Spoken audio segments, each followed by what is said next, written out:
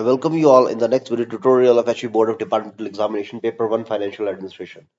So dear all, in this video we are going to discuss a previously asked question, and this question was asked in May 2021. The question was, write a note on inevitable payments. So before proceeding the video, this video is for education purposes only, no commercialization involved, and please refer to standard rules and regulations in case of any deviations. So let's start. So you have to remember two terms. Inevitable means अनिवार्य in Hindi and indisputable means निर्विवाद रूप से. So let's see HPFR 2009. Here it is. The rule 45 says about inevitable payments.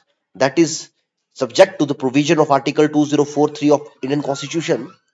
Money indisputably paid by the government shall not be left unpaid. तो किसी भी तरह के जिस मनी पे जिस पैसे पे विवाद ना हो, किसी भी तरह का उसको अनपेड वो नहीं होने चाहिए, shall not be left unpaid. Now see the article of the Indian Constitution, that is 204 article under 3. So this is the article, as you can see, for 2043 of the Indian Constitution and 49.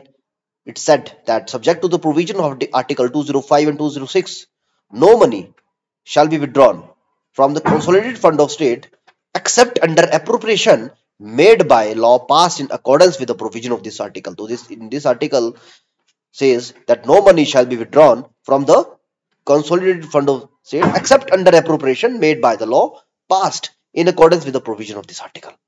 So I hope this is clear, very simple. तो आपको ये rule याद रखना है. Rule 45 said about inevitable payments in HPFR 2009. So thank you all for a valuable time.